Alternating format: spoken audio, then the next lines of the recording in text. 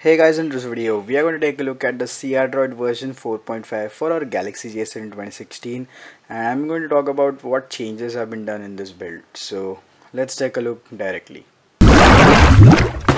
So by starting with the launcher, we get the same old launcher. We don't have any like Pixel 2 XL launcher. It's the Pixel 2 launcher, but Android Oreo one with this Google Feed 2. Let's now go into the settings, into the system, into about phone, and you can see here it's Android version 4.5 and July security patch 2 with the vendor security, which is done by Samsung. It's August 1, 2017. Because it's my baseband, also it's PQH2, a very older firmware. Also guys, we have OTA updates, so you can just go to the updates and check update, and if any notification is available, if any OTA is available, you will get a notification instantly here or anywhere here. It will say is an update available, so you can just download and directly flash it right. So guys, now let's take a look at the changes done in this ROM. So let's go into the settings, and all of the ROM changes. So the crDroid settings, and first we are going to take a look at the blur personalizations in the user interface. So going into the blur, you get the three types of blur, which is the blur status bar background, the quick settings, and the recent apps. But I don't like the quick settings one because the quick settings looks like really ugly, but if you love, you can just do it. And so I will just disable this and show you how it works. So this is the notification panel, which is blurred out. Also we have the recent apps, and you can see the background has been blurred out, so it looks really well if you're on a the colored full background sorry. And then we also have the smart pixels mode, so it will enable smart pixels. If you enable the smart pixels, it will just shift some pixels often, so it also saves battery. Also we have the burn-in protection, so you can just enable this.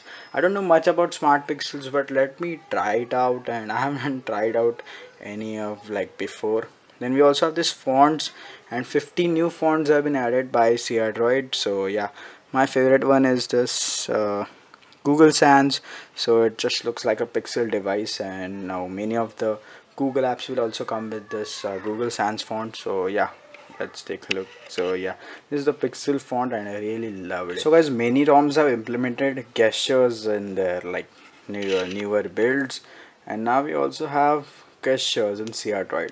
So which type of, let's see, the navigation under gestures, and we have the carbon gestures and edge gestures as well.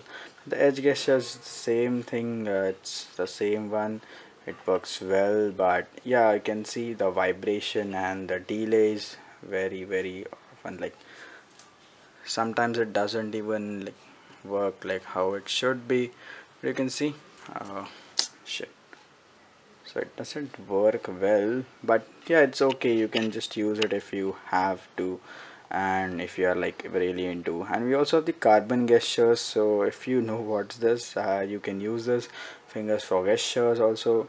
And what else we have? And guys, that is for it for this new update with the crDroid version 4.5. and yeah, hope crDroid version 4.6 brings more new features like rounded corners and more stuff. So yeah, I expect it soon, so I'll make a video if it's worth making, because every version of crDroid or every version of other ROMs, it's very hard to make a video, it's really hard to touch. But yeah, I will still try to make. And goodbye guys, I'll see you guys in the next video. I know you know how to install this because it's easy like other ROMs also, and if you are on crDroid, just flash it, the latest version.